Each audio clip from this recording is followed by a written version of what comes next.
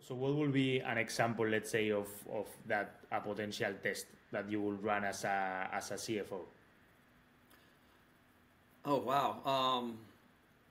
I guess the one that comes to my mind very quickly is the testing mentality, the testing discipline when it comes to growing growing inorganically.